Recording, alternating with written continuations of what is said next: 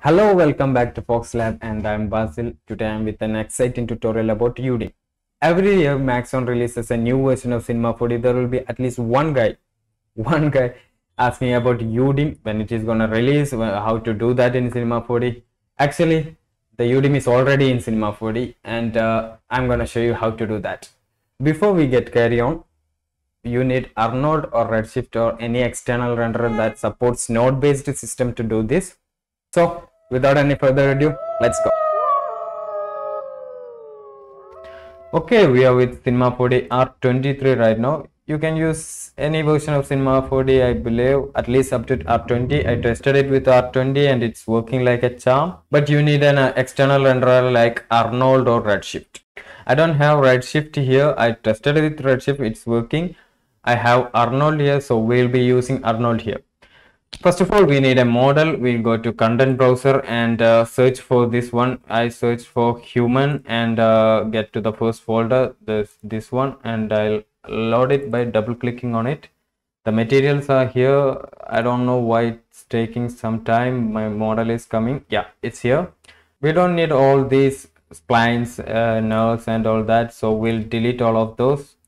For this tutorial purpose, we just need the model, and we don't even need this hair, teeth, tongue, and there's some reflection spheres here. We don't need that too. We don't need this skin, and there's a lot of tags here. We just need this tag and maybe font tag and material tag. You can keep it. The others we can delete those. I'll delete these. Since this is a UDIM tutorial, we need these UV maps, so let's keep it that way.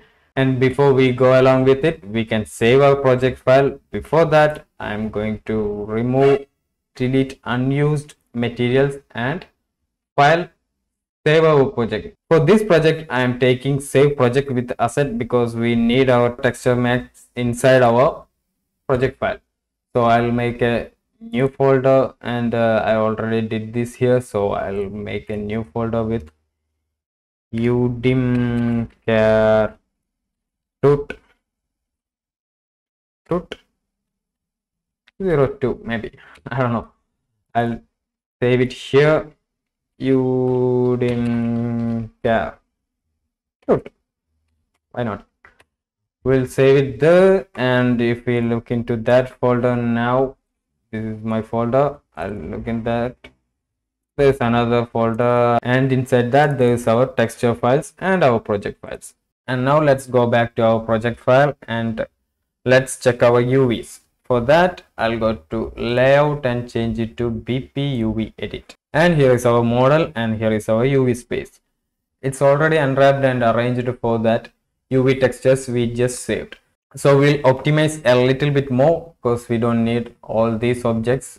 We'll check with each object. This is our shirts, this is our trousers, this is head, this is eyes, this is shoes, and this is arms. Let's check with shirt and trousers first, and it's not overlapping, so we can collapse these two as one object. So I'll right click and connect objects plus delete. Now let's check with the shoes and head. It's overlapping, so won't work. Eyes, head, it'll work. And let's select arms too. These three are not overlapping, so we can connect that.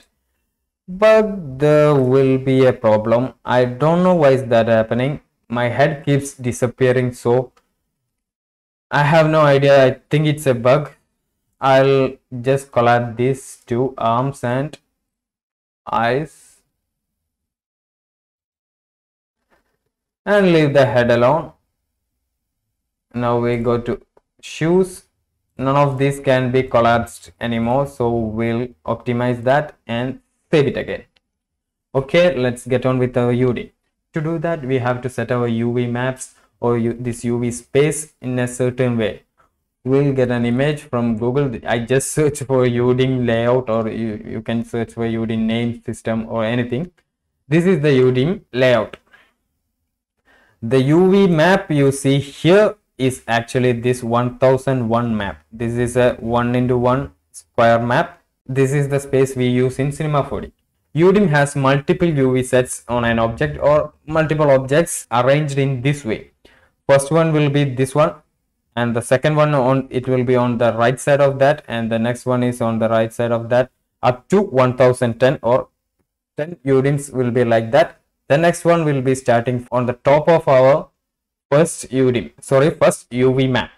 Okay, this is our layout structure. You just have to know these names: 1001, 1002, 1003, 1004, and the 1011 will be starting from the top. Okay, just remember those names. Everything else will be making sense after I work with this one. Okay, we have our first 1001 UV sets. The others won't be shown in this, but we'll be calculating it in our mind. Okay, we'll set our trousers, or this is actually dress UV map here, and we'll take our head to next column. To take this UV map to next column, all we have to do is go to our UV maps transform section.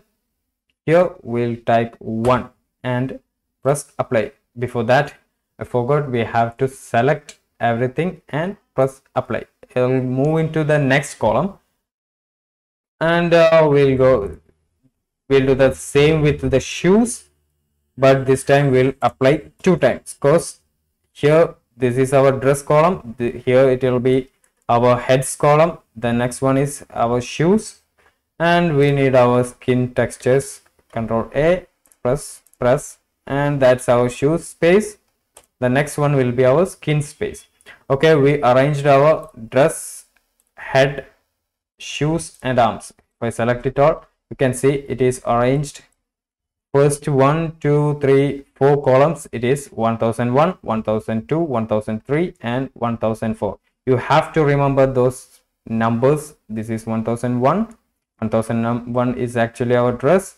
1002 is our head. 1003 is our shoe. 1004 is our skin. So let's save it again and go back to our startup layout. Okay, our character is set according to that, and we can delete these now, and we'll be creating our own material with Arnold. I'll go to render settings and change it to Arnold render. Okay, we'll create a material, create Arnold, and surface. You can see standard surface. I just created an Arnold standard surface and applied into this group. We'll save it, and for Arnold to work, you know that with this IPR window you can't see anything. We need a light object. I'll just put a Arnold sky object here, and if we look at it, we can see our object is here with our Arnold material.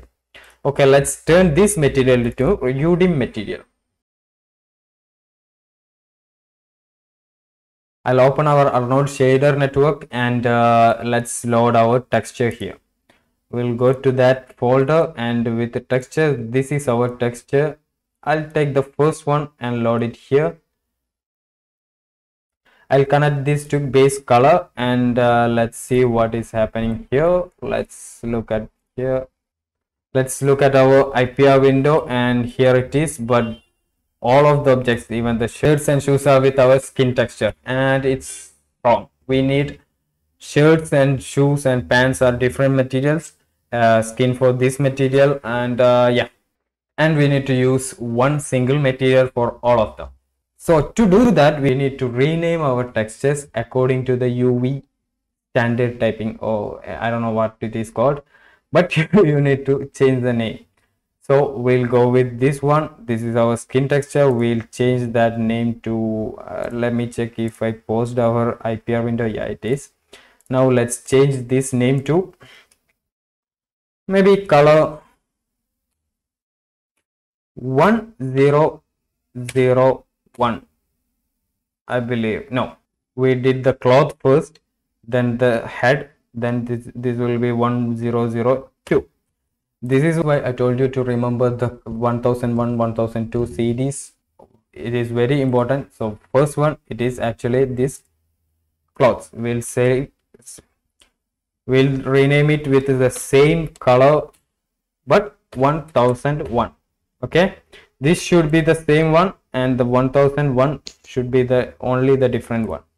Okay, we'll change the name to I believe the shoes were the next one, so we'll change that name to color 1003, and again the arms are same, so I'll copy this one and change its name to 1004, and that's it. We set our UDIM materials name for our UDIM setup. Now if we go back to here and press play, it will be black because there is no texture with that name, I believe, or maybe there is, I don't know. It's, if I reload, yeah, it's missing. The texture is actually missing. Doesn't matter, we change the name, so we'll select one of our textures. Any of this will work. I'll take this one and load it here, and it's here. If we check into that IPR window, it's working with our dress, but our body and shoes are missing. So we'll go back to Arnold shader. Now here is the magic. We go to this texture file and change the image name to, change this 1001 into something else, and everything will work like a magic. I'll change this one with a lesser than symbol, UDIM, and close it with a greater than symbol. That's all. Now our material is actually a UDIM material, and if we go back to this IPR window and press play and give it some time, and it's here. We only used one material, but all our textures and materials are here with UDIM setup, and that's how we set up UDIM. You can do that with the normal map, roughness map, and everything. I just did it with color map. You can use all these maps like this, but you have to remember that 1001, 1002, 1003 setup and rename according to that. You can download this map from Google and set according to that. Once you get into it, you won't be needing this map. You will know what comes where. So yeah, that's how you do UDIM in Cinema 4D with Arnold, and it will work with Redshift too. So that's how you do UDIM in Cinema 4D. UDIM is a workflow, a simple but powerful workflow that will make your life easier when there is a lot of materials and it's gonna be make a mess in that material panel. So this is how you do it. And before I forget, like, share, subscribe, and do that bell thingy. Bye.